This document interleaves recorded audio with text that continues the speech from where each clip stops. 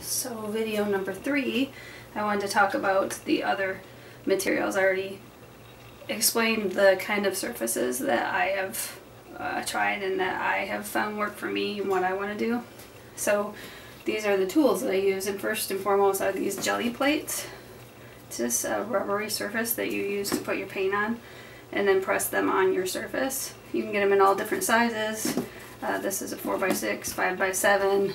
These are a little bit larger, 8x10 and 12x14. I found for what I'm doing right now and the way I'm doing it right now that I use mainly these two sizes because it's easy for me to then just take and move them around wherever I want them.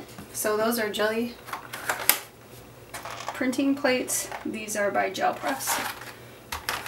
So the other things, obviously I keep some brushes on hand and do brushwork at the end, but for the pressing itself, I found that the more liquidy acrylic paint works better. Normally I paint with the heavy gel acrylics with the heavy medium in them, and I found for whatever reason those don't work well for the pressing. So these are just acrylic. They're actually probably the heavy gel paint because that's what I have, mixed with some sort of medium, slow dry blending medium, and a little water as well to get them fairly liquidy.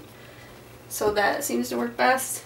I also use a brayer. Once you put the paint on, I'll be showing you how you use the brayer. You can use different sizes, a knife, and then also I found it fun to use different stencils and things that can make impressions. This is just a fondant mold for cake decorating, a screen stencil. These are a new discovery for me and I really like those. Just your general traditional stencil. And then just stuff you can use anything really. This is a Lego, and I have other things around that I could press into it. I could press circles into the paint, different things like that. So that, as well as paper towel, water, and obviously a place that you can clean up when you're done. I think that's it for supplies.